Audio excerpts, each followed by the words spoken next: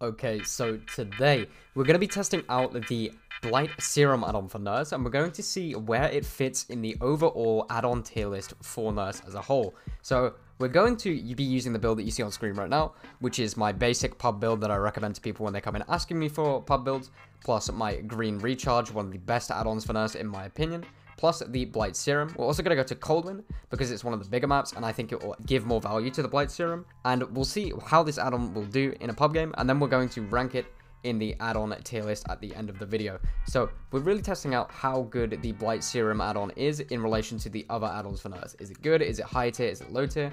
We'll play this game and we'll see how it goes. Okay, so we actually loaded in on one of the harder maps for Nurse in the Rotten Fields. So this will be interesting. Straight away using our Blighted Serum to get across the map and try and get as much pressure on the survivors as early as possible. I'm going to assume that they've spawned in and around this far gen, just because that is how survivor spawns tend to work, especially on a big map like this, and I wasn't wrong. We're going to try and aim around this hook here. They crouch. I'm surprised that doesn't hit on the lorry there, but that's fine. We're going to really have to attest to our corn vision here. I did actually make a video on how to play in corn recently, which is on the channel. Maybe this will be a better game to showcase what I actually do when I play on corn maps. Lorry going for the pallet stun, not bad. This Lorry isn't bad whatsoever. She's kind of doing some weird movement. They got a gen done already, okay.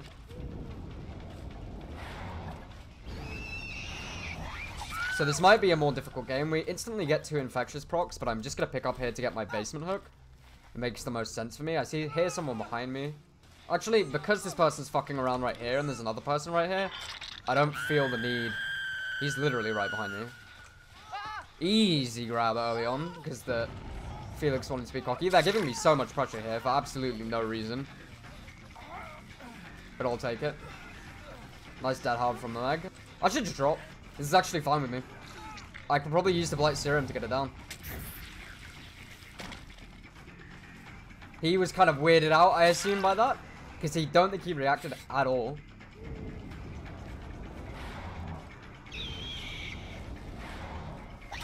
Not bad from the Adam. I managed to see him last second there by the shaking at the top of the corn.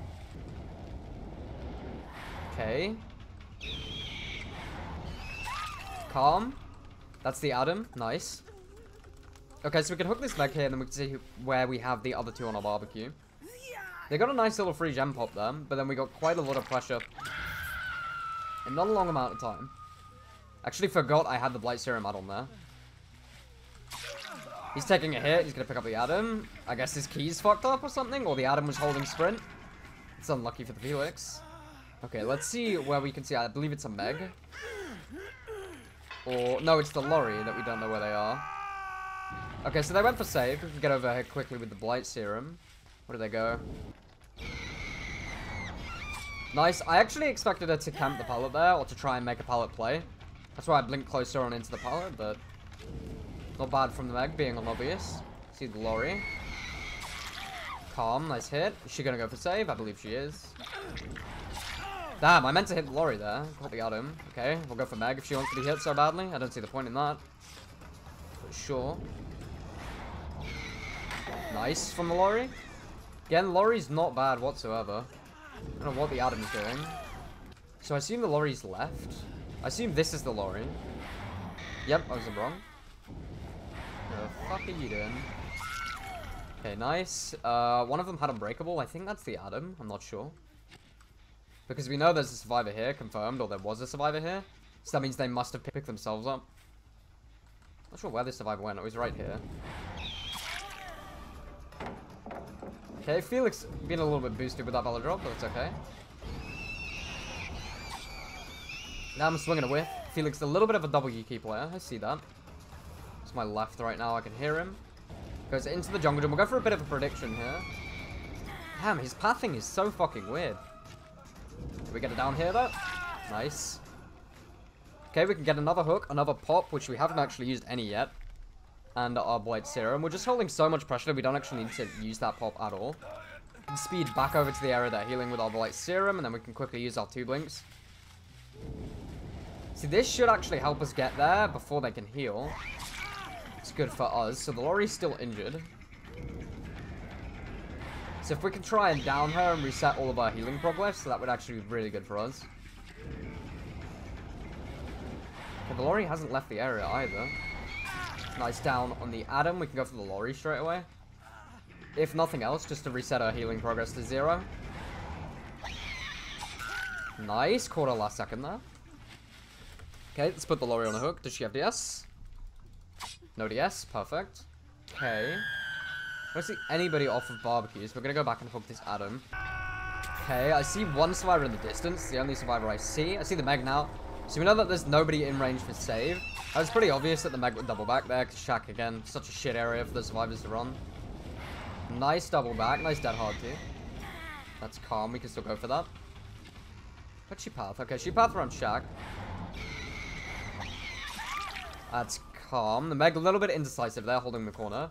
We know that the other survivor was back here, behind Shack. So if I can spam up a basement hook, we could check barbecue. If he gets saved, then we know 2 survivors are there, obviously. There's no way this guy can get off hook now since he's in stage 2.